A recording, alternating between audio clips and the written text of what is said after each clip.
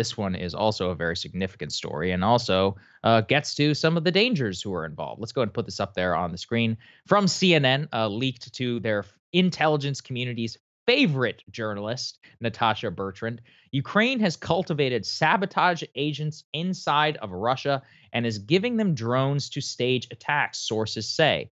What you can really read here is they say that Ukraine has cultivated a network of sympathizers and agents inside of Russia, working to carry out acts of sabotage against Russian targets, providing them with drones to stage attacks. U.S. officials believe these quote unquote pro Ukrainian agents inside Russia, aka intel operatives, carried out the drone attack that targeted the Kremlin earlier in May. And they say that they are not yet quite ready to ascribe the same level of attribution on these residential neighborhood bombing or drone attack in Moscow, and then also on the oil refineries in southern Russia. However, they believe that the development of sabotage cells is made up of, quote, a mix of pro Ukrainian sympathizers, but also operatives well trained in this kind of warfare by Hmm. the intelligence officials. Also, it's kind of interesting that they get to the exact way that they are doing this. A lot of it is not just ideology, a lot of it is just straight up bribery. It says cash works wonders. One of the European intelligence officials who actually has worked in the area says that it is, quote, ripe for smuggling, something the Ukrainians have, quote, been doing for the better part of a decade. And that the Ukrainian intelligence community and others are very adept at, I guess, let's just say, using the illicit networks that they are well familiar with. Now, obviously, this is these stories only come to light when the CIA and the intelligence community is trying to pull the Ukrainians back. And I think that's what we should always try to remember. All of this is controlled. All of this is controlled opposition.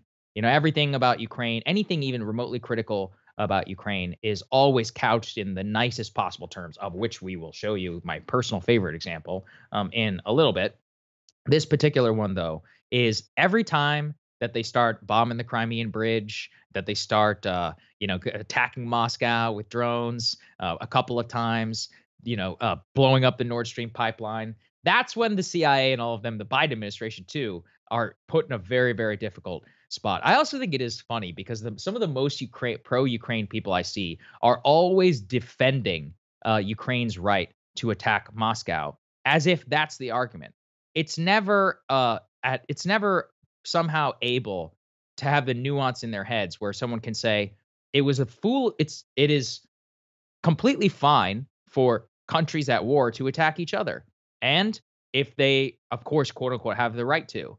But the externality effects on so said countries' allies are something that those allies should calibrate to whether they're good for their interests or not. I really have no idea how people are incapable of separating those two. Nobody's attacking Ukraine's rights to defend itself. Only the level of U.S. support and then level of U.S. responsibility should such an attack trigger an actual counterattack, which would be devastating and would escalate the war. And I don't think anyone, including, of course, the Biden administration and now the CIA, clearly who are leaking these stories, Crystal, can even dispute that. If they supported it, then they would keep their mouth shut. They're only leaking it because they want the Ukrainians to stop, and they want to keep making it known to all of them. They're like, hey, yeah, we may not slap you on the wrist, in person. We're also going to make it known in the public, like we didn't have anything to do with this. This is also probably a Right. signal to Russia just to be like, hey guys, like this one's not on us. So, just make sure, yeah, this one is not with our support.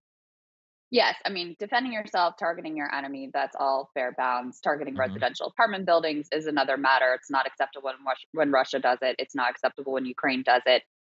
There was also, of course, in this article, Saagar, the typical language about like, well, it was probably Ukrainians in Russia, Yes. but Right. Zelensky didn't know anything about it. They say who exactly is controlling these assets is murky. U.S. officials believe elements within Ukraine's intelligence community are involved. Ukrainian President Zelensky has set general parameters for what his intelligence security services are allowed to do, two of the sources said, but not every operation requires sign off. So, again, trying to give him a little bit of distance from this operation, which is just like every single report Hmm. without fail includes very similar language to this. But they also have some intel here about the way that the U.S. feels about this, at least the way the U.S. wants to tell CNN they feel about it. They say publicly senior US officials have condemned the strikes inside Russia, warning of the potential for an escalation of the war. Those are the concerns, that we have been sharing and continue to have. When speaking privately to CNN, US and Western officials said they believe the cross border attacks are a smart military strategy Mm. that could divert Russian resources to protecting its own territory as Ukraine gears up for a major counteroffensive.